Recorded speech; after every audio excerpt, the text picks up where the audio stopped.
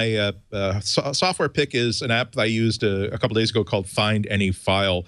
It's on temple.org, tempel.org.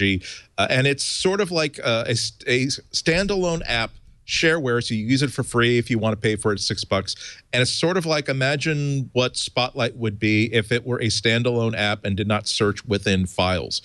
So it's for a very specific kind of purpose. When you really just want to get your hands on a certain file, it's a lot faster and a lot more direct, I think, than Spotlight, because it's not going to contaminate your search results with text files that happen to contain that certain word.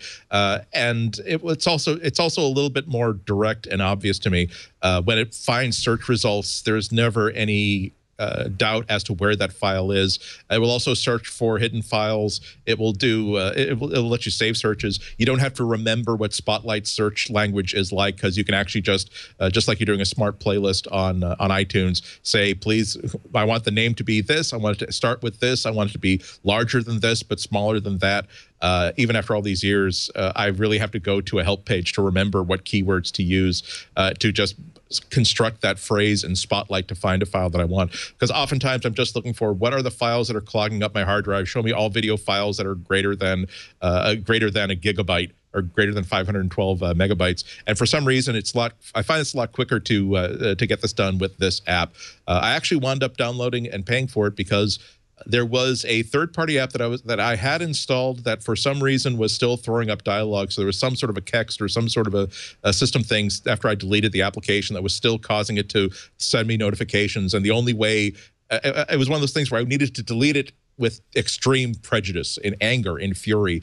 And that involved basically, please show me every file of every kind, hidden or unhidden, that was created by this, that has the signature of this publisher. And so it found me all of these files that had been left behind after I had I thought I deleted the app. And then only after forced deleting all that stuff, which was a snap inside the app, was able to get it done. If this were a $30 utility, I'd say, well, okay, just do Spotlight, because there's just so much overlap. For again, it's shareware, so you can try it out for free pretty much forever.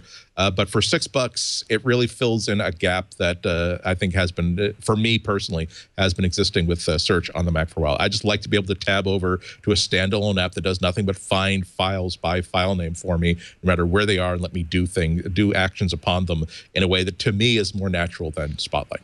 As good as Spotlight is. Nice.